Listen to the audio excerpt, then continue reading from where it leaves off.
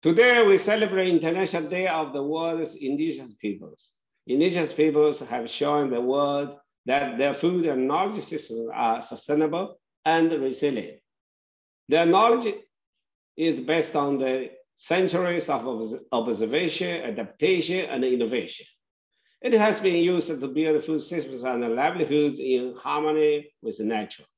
In these food systems, Indigenous women play an essential role linked to the conservation and management of natural resources. From the Himalayas to the Arctic, from the Sahara Desert to the Amazon rainforest, Indigenous women know this ecosystem better than anyone else. They are custodians of biodiversity and hold knowledge on the fauna and flora of each of their territories. The empowerment of the Indigenous women is an important for the eradication of the hunger and malnutrition in the world.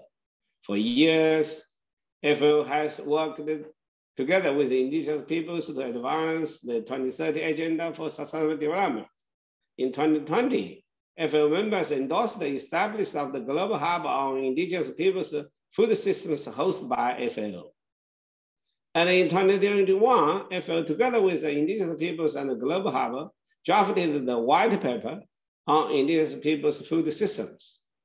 This document advocates that we can learn from Indigenous peoples' approach to food to build resilient and sustainable agri-food systems. Furthermore, FAO, together with the partners, issued a publication highlighting the need for government and the international community to establish and enforce policies to support the efforts of Indigenous peoples to protect their food systems.